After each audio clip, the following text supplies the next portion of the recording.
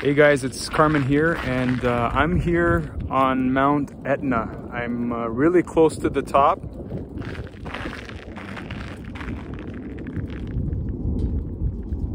If you listen, you can hear it. I'm being rained on right now. Volcanic ash. It's like little rocks. There it is, some in my hand. But wow, it's something to be here, and you can see the ocean in the background and the land down below. But yeah, there's volcanic ash and rock everywhere, and it's something to be up here and experience it. Etna's been pretty live ever since I came to Italy. You can hear it, and it's a little a little eerie when you're just standing here and just making these grumbling noises, and only God knows, you know, when it gets more violent. But you know, just thinking about Etna, because when I got to Italy, when I got to Sicily, I stayed in Catania.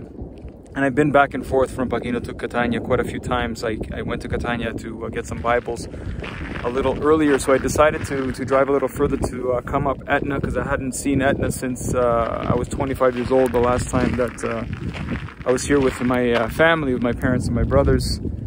And wow, see, the car is getting covered with ash.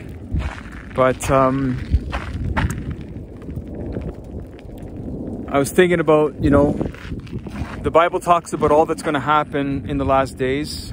Joel speaks about it, where Peter quoted Joel. He says, you know, before the day of the Lord, there's going to be signs in the heaven and in the earth beneath, blood and fire and vapor of smoke.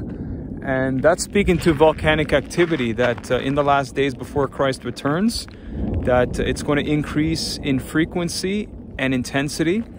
And the other thing that I think about, you know, when Jesus returns, it says that when he returns, every mountain and every island will be moved out of their places.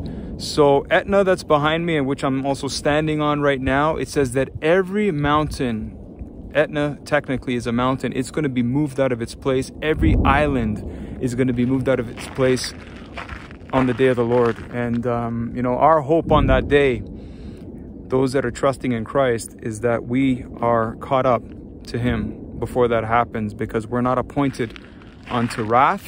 And when Jesus comes, he comes to bring judgment and justice to this world, and he pours out the wrath of God upon those that are left behind, and it's going to be utter devastation. He comes to take over this world by hostile force. Can you imagine what's going to happen to the man-made structures if every mountain and every island are going to be moved out of their places? It's just something to think about. And it's when you're here and you can see and hear Etna, thinking that this mountain, you know, is nothing compared to the one that created it. And it's an amazing thing when you think about it. But I'm gonna get back in my car, because I'm just getting all kinds of volcanic ash all over me.